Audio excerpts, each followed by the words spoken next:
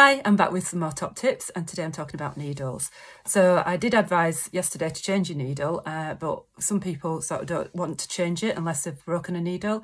And it is advised actually to change your needle after about 8 hours of sewing.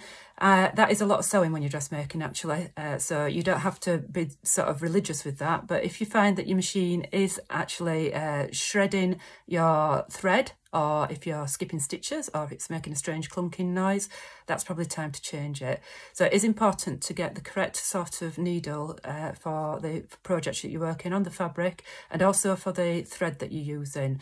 So don't try and use a really fine needle to use top stitch thread, for example. So the most commonly used needle is the 7511, which is like a universal needle. But yeah, I tend to use different needles for different jobs. So your little package will tell you what sort of needle it is.